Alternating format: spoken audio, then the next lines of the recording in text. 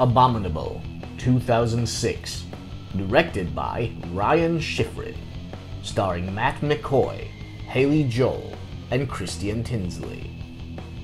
A paraplegic man coping with the death of his wife returns to the cabin he used to live in as part of his therapy.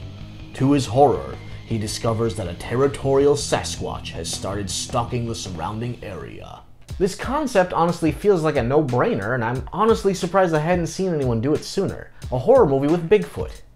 This film has a very unlikely old-school influence to it as well, with Alfred Hitchcock's 1954 thriller Rear Window acting as the film's biggest inspiration.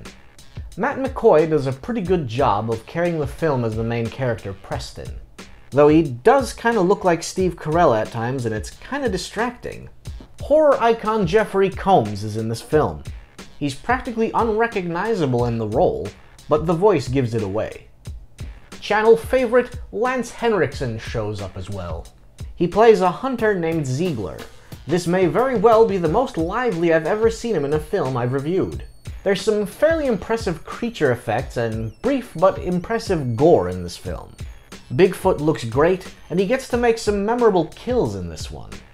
There's also a bathroom with the world's biggest unfrosted window, which grants the film an opportunity for random nudity. The Wilhelm scream, a famous stock sound effect, is heard at about 42 minutes. As it stands, this is Ryan Schifrin and Red Circle Productions' only feature film. More would easily be welcome. Verdict: recommended. Keep your eyes peeled to catch a glimpse of this cryptozoological thriller. That concludes this week's review. If there's any obscure sci-fi or horror film you'd like to suggest, feel free to leave a comment below. Make sure to tune in next time for another thrilling low-budget adventure.